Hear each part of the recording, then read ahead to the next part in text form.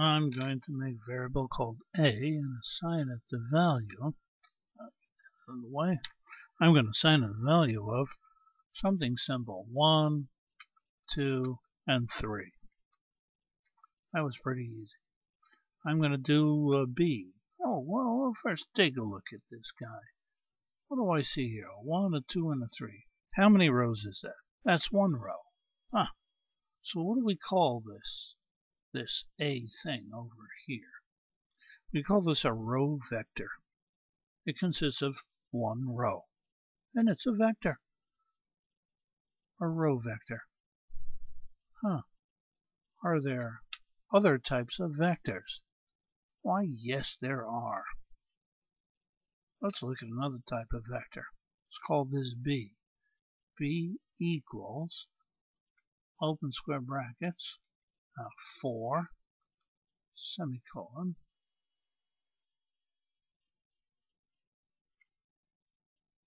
5, semicolon, and 6, and square brackets, and enter. Oh, look what I got. I got myself a columnar vector. There's a row vector and a column vector. A column vector has one column. A row vector has one row. Now, what if I try and do something really super duper cool? I've got an A, I've got a B. What if I try and unite? I can't unite those two guys because they don't have the same number of rows and columns. Let me make another row vector. I'll call this C.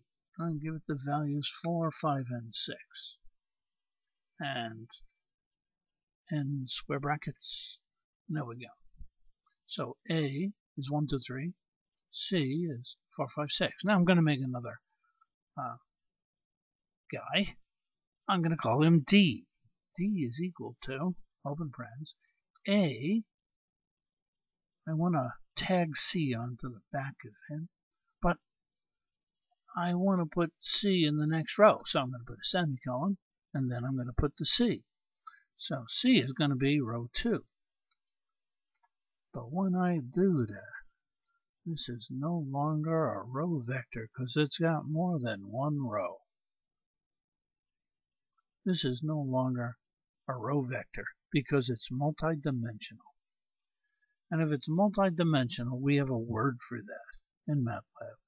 And that is the matrix. It is a matrix. It is a multidimensional structure. It is not single dimensional like C.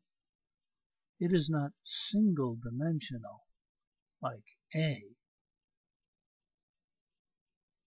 It is multidimensional. It's got multiple columns and multiple rows.